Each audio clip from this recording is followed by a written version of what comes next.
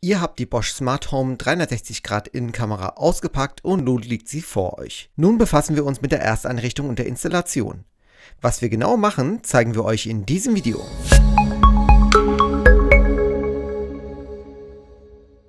Willkommen in der Technik Video Welt, ich bin Alper und in diesem Video sprechen wir über das Thema Sicherheit und die Bosch 360 Grad Home Kamera. Wenn man die Home Kamera einrichten möchte, genau das zeigen wir euch heute, muss man als allererstes die App herunterladen. Wir gehen also einmal hier in den App Store und gehen dann einmal auf Suchen. Hier geben wir einmal Bosch Smart ein und finden hier auch schon die App Bosch Smart Camera. Wir laden sie einmal herunter und warten ab, bis sie auf dem Smartphone installiert ist. Nun ist die App installiert. Wir können jetzt einmal auf Öffnen gehen und schauen einfach mal, was passiert. Die Verbindung wird aufgebaut und man kann sich jetzt registrieren oder direkt einloggen. Wenn man sich registrieren will, werden einige Daten abgefragt. Einmal die E-Mail-Adresse, ein Passwort, was ihr einmal wiederholt und einmal eine Zustimmung. Das war es dann auch schon. Dann könnt ihr euch registrieren. Ich selber habe mich schon registriert und gehe deswegen hier einmal auf den Punkt Login und logge mich ein.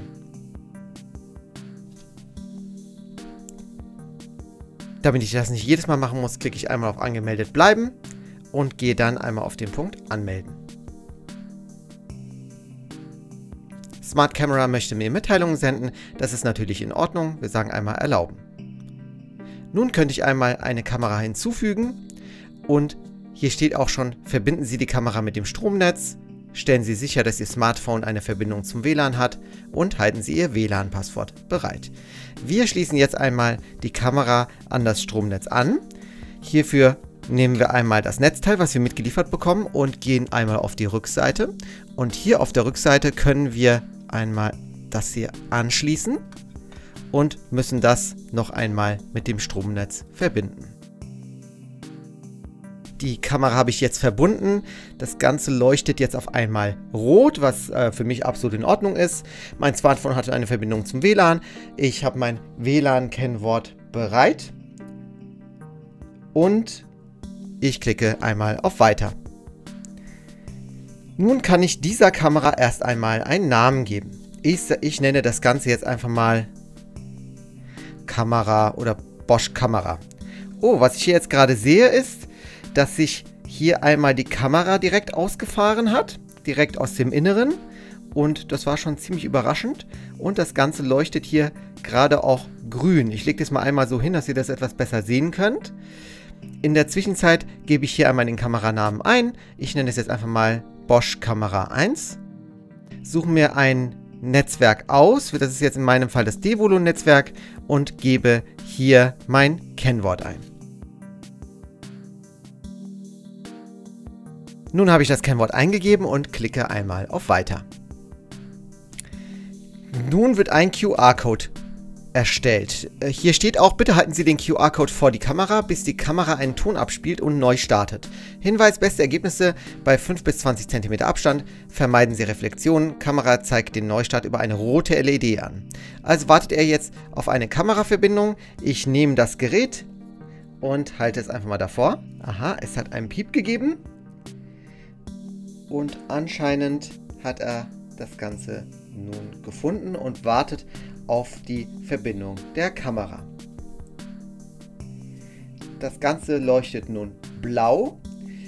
Die Kamera wird einmal nun zum Account hinzugefügt.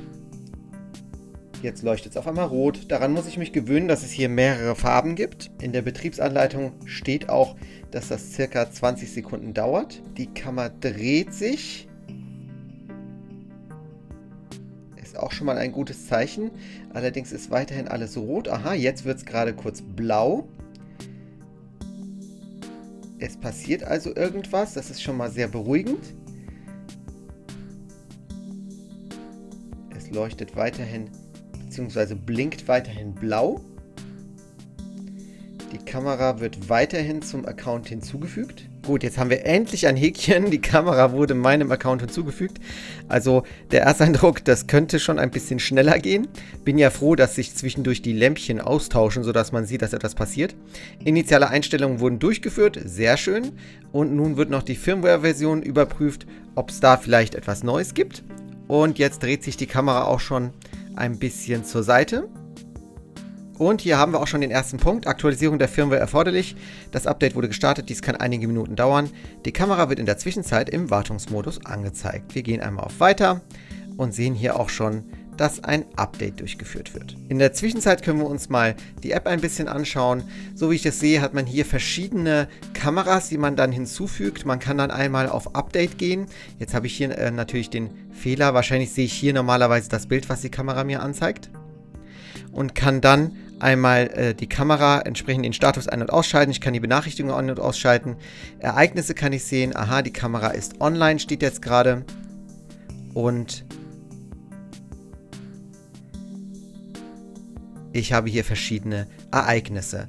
Wenn wir uns einmal nochmal hier die generellen Einstellungen anschauen, teilen. Ich kann also Freunde hinzufügen, die vielleicht auch die Kamera sehen können, was ich ganz praktisch finde. Das einmal, hier ist das Konto. Ich habe hier meinen Support, Impressum und den anderen Schnickschnack. Warten wir einmal kurz ab, bis das Update durchgeführt wurde. Momentan wird wohl gerade das Update eingespielt. Das Ganze beginnt jetzt hier wieder blau zu leuchten, bedeutet, er verbindet sich jetzt erst wieder mit der Cloud und ist jetzt wieder auf blau. Ich glaube, das muss ich eigentlich auf grün stellen, aber ich bin mir nicht sicher. Warten wir noch einmal kurz ab. Die Kamera dreht sich hin und her. Und wir haben jetzt hier einmal die Ansicht der Kamera, was ja sehr praktisch ist. Und wir gehen jetzt einmal in die Kamera rein und können uns anschauen, was die Kamera momentan sieht. Ihr seht mich hier.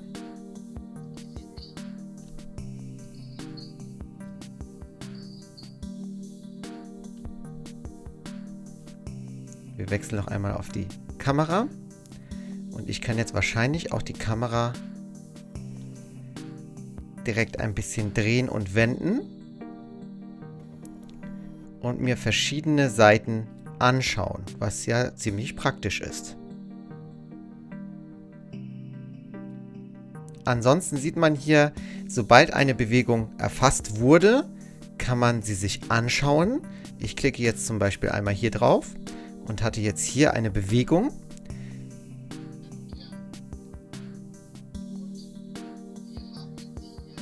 Weil er meinen Arm erfasst hat. Ist ja schon sehr interessant.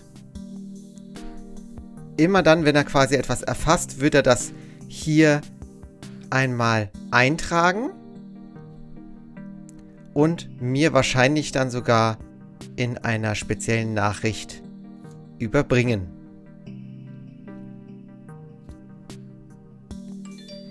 Wir sehen jetzt hier also Bewegung bei Bosch Kamera 1, weil ich einmal meine Hand einfach hin und her gestellt habe. Das können wir einfach noch einmal machen.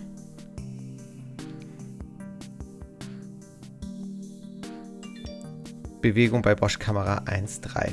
Ist ja wirklich sehr interessant, wie das Ganze funktioniert. Ja, das war's dann auch schon für dieses Video. Wenn es euch gefallen hat, gebt uns einen Daumen nach oben und abonniert kostenlos den Kanal. Wenn ihr jemanden kennt, für den das Video interessant sein könnte, teilt das Video. Schreibt uns eure Fragen und Anregungen in die Kommentare hier bei YouTube. Wir lesen und beantworten alles. Bis zum nächsten Mal, einen schönen Tag noch und auf Wiedersehen hier in der Technik Video Welt.